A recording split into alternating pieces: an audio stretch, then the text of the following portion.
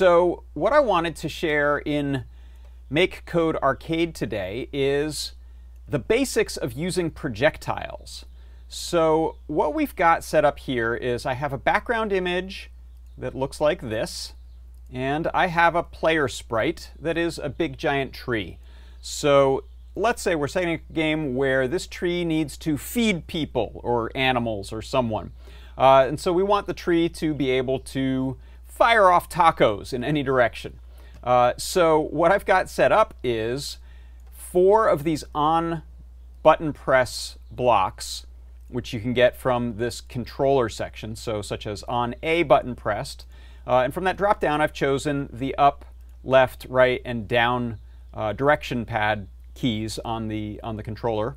And then I'm using from the sprites section, there's this set projectile to, and then I'm choosing a sprite, and I'm actually grabbing this taco sprite from the gallery. So if you look here, we got a bunch of fruit up at the top. I decided the taco was nice.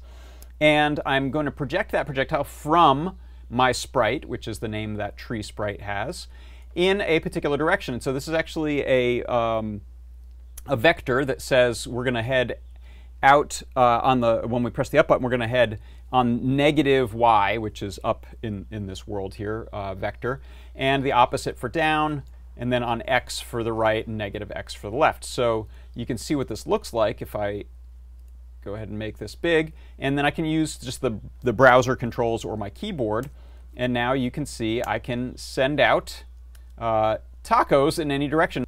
You can see here I've got a new piece of hardware. This is the Pi Gamer.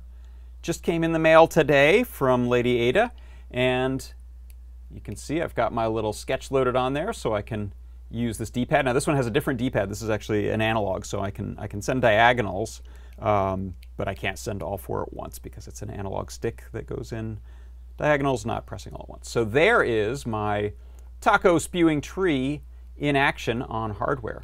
So that is how you send projectiles inside of MakeCode Arcade.